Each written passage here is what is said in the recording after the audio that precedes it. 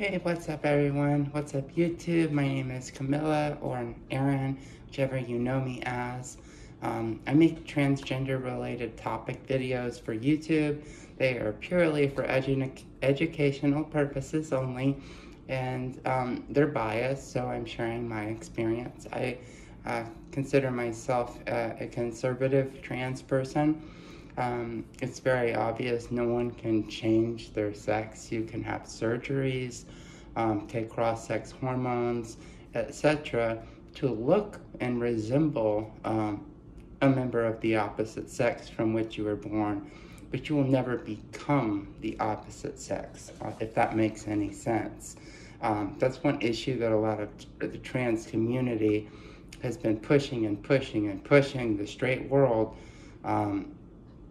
for acceptance, and we've done that forever, but we used to do it in a lot different ways than the woke trans community is pushing for their rights. And the harder they push, the less rights they have. They are stripping rights of trans people, but they act like this is transgender genocide in the United States, and there's no such thing, not at all. They're making bans on hormone treatment for minors because a minor is not old enough to get a tattoo or buy a pack of cigarettes. How in the world are they old enough to go through a medical process that will sterilize them? You know, I just can't, it's not right.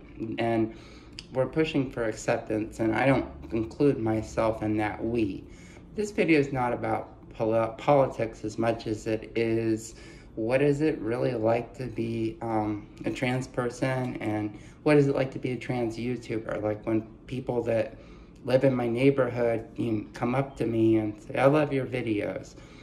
People in my neighborhood are watching this. I only have 1.15 thousand subscribers, but I do get hundreds of thousands of views over the past 5 months of making these videos.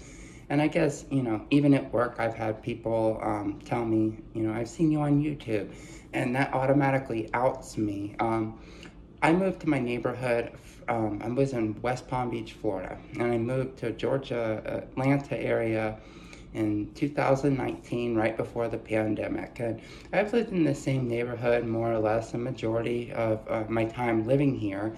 And at my parents' residence, all of our neighbors have been so nice, and one of the things is a lot of people didn't know I was trans until I started making these videos. Like, my mom walks the dogs, and everyone in Georgia waves like it's that southern hospitality when they drive by.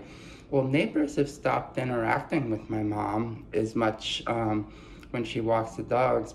A lot less people are waving because they've seen me on YouTube. And that's what it's like living in a community. When you come out, or if you're obviously trans, or you are some type of influencer, or people view you online, it kind of diminishes my privacy. But at the same time, I make these videos to help trans people and non-trans people alike to understand these topics better, and just do it with a non-woke perspective. And there's nothing wrong with being trans, and unfortunately there's a lot of fake trans people at this point, but hopefully gatekeeping will strengthen up and we can get rid of this bullshit in our community.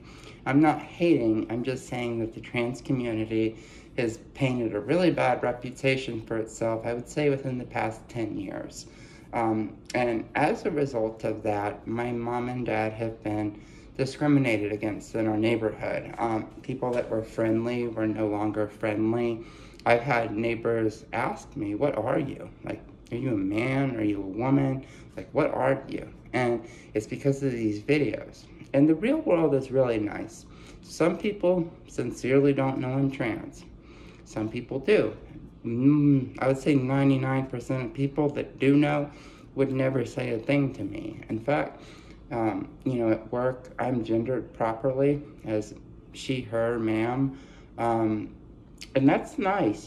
People think that becoming trans, that it's like, you're committing social suicide. It is taboo. But with that being said, situations like my neighbors being less friendly, that's a downside. I feel bad for my parents because it's me that brought that upon them. Now the neighbors are less friendly to my family. I've had my mom's been asked about, does your daughter make YouTube videos by people? At work, people come up to me and say, hey, I've seen you on YouTube. And it's just like, there's a lot less privacy because I put my life out there and share these experiences. And I'm not sacrificing myself, but I am sacrificing some of my privacy and my personal experience in life with the entire world essentially on YouTube in hopes that I can help someone.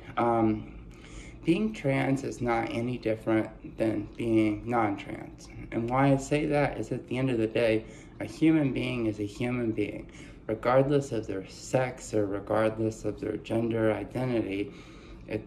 We're all people. And if you transition long enough, you will realize that you kind of forget you're trans sometimes.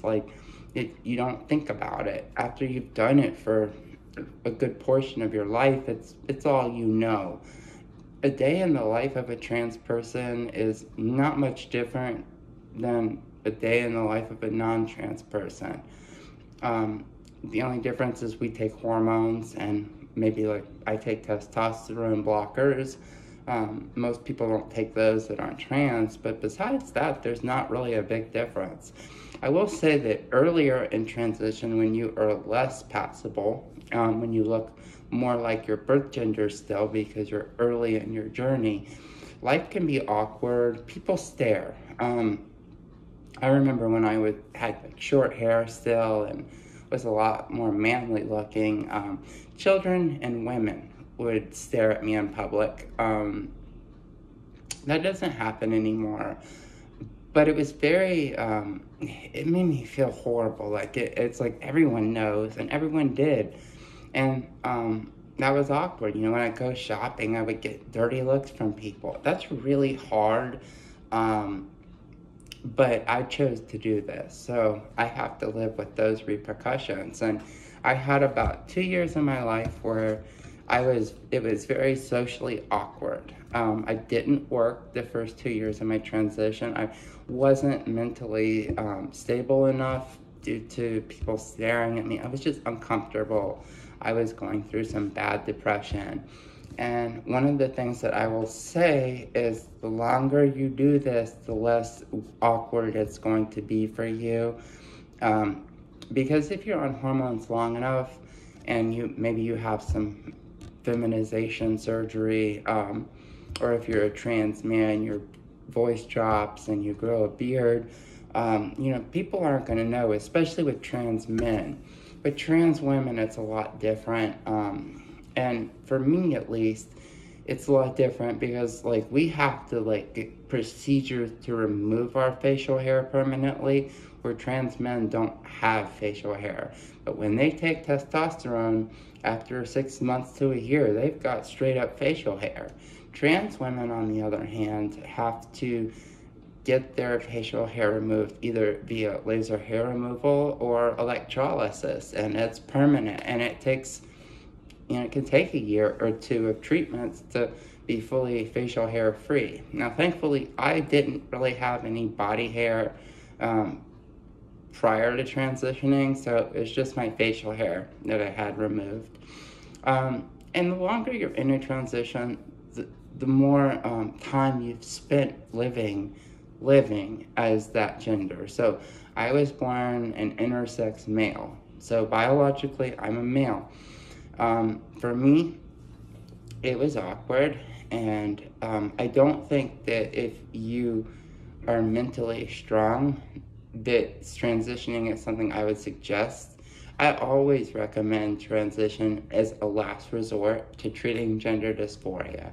I think it's important for you to go and see a therapist, someone who has experience with other trans clients, because they're going to be able to help you.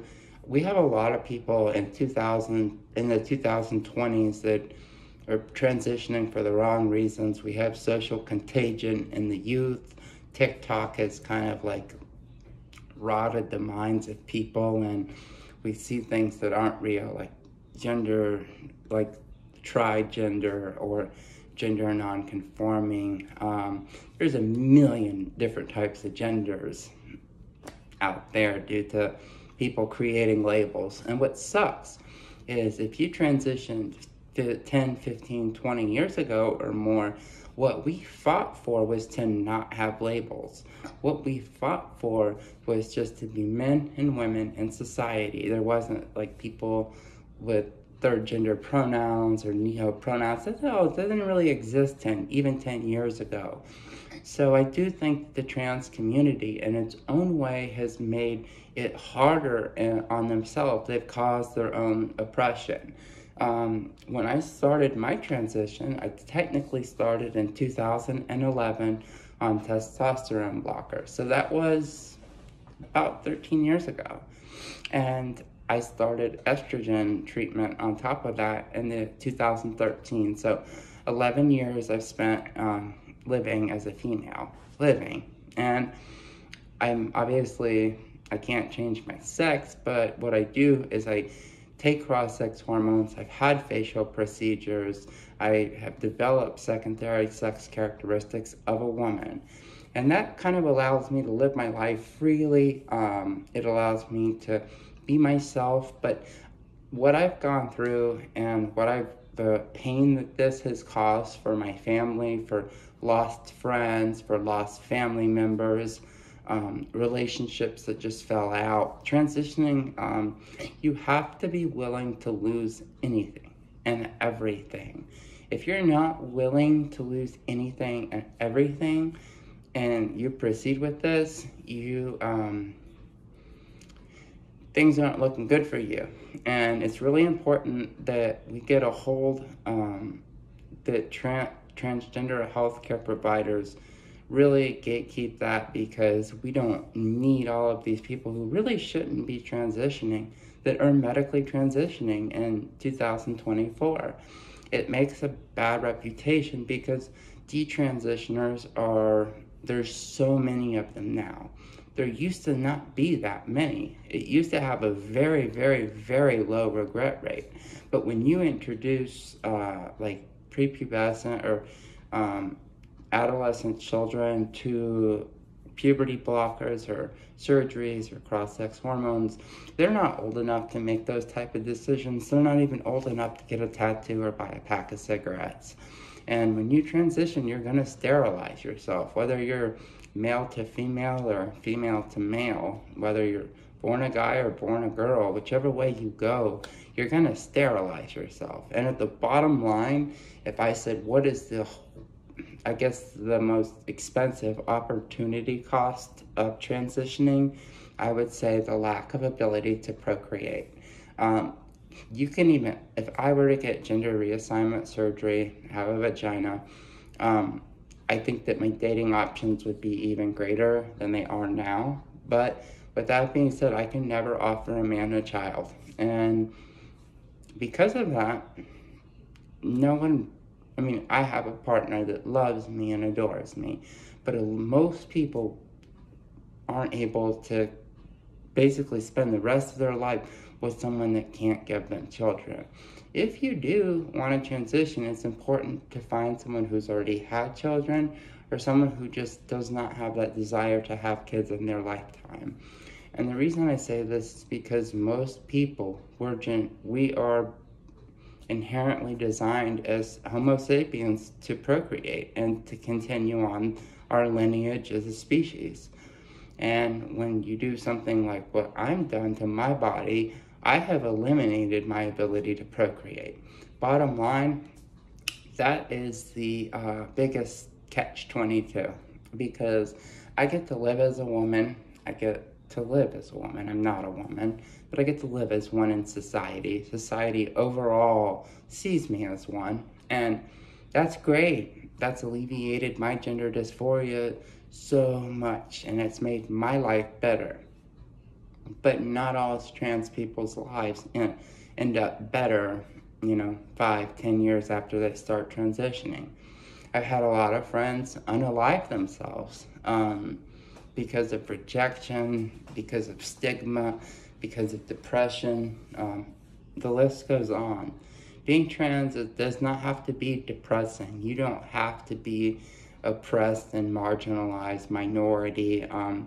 There is no trans genocide going on. But what there is there's a lot of people that aren't actually trans that are transitioning. And because trans is such a politicized topic in today's day and age, children hear about it. TikTok shows children about it. Even YouTube, I'm sure my videos have been viewed by minors. And this content isn't really, suitable for minors. It's not intended. That's not my target audience. People like Jeffrey Marsh, guys like that, they like to talk with children. I'm not making accusations. I'm just saying that he's a real weirdo.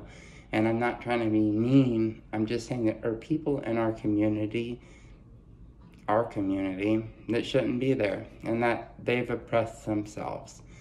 As I said earlier in my life and early in transition, I was around a lot of transsexuals that transitioned in the 80s, the 90s, the 2000s, and back then everyone was trans medicalist, and I am, and that basically means I was born with a mental disorder, with a gender identity disorder.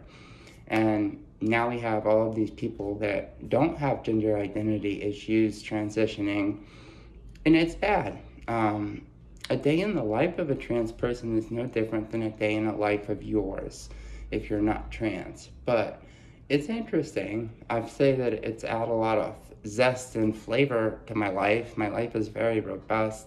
I'm very happy overall. I have depression and anxiety, but overall, I am happy with my decision. But with people transitioning at the rate they are in today's day and age, of course, statistically, we're going to have a lot more detransitions. So basically, the whole point of this video is to tell you that the trans community has changed drastically in the past 20 years. And though I haven't been transitioning that long, I have been attending transgender support groups in real life since 2006. So, it's like 17, 18 years ago, like 18 years ago. That's crazy, but it's so much different. And the mindset of the trans community was so much more modest. We didn't ask for much. We asked for our pronouns once we looked the part to the best of our ability. Now we have people that are asking to be called Zer. What the hell is Zer? I don't know. But if you like this video and would like to see more content like this, please like this video. Please subscribe. Like, come on, just hit it. Because if you subscribe to my channel, I promise if you watch my videos, you'll learn about trans topics. If you're trans and you're new to your transition, I do have over 100 videos. And I would say at least 50 of those are transgender related topics. They're how-tos. I'm here to help people. I get a lot of hate in my real life from people, and even on Reddit, I've been banned from certain subreddits because people know I'm a conservative trans, and the trans community, the trans narrative says you have to be liberal when you don't. Anyhow, I'll see you all next time, and I hope this video helped. Bye.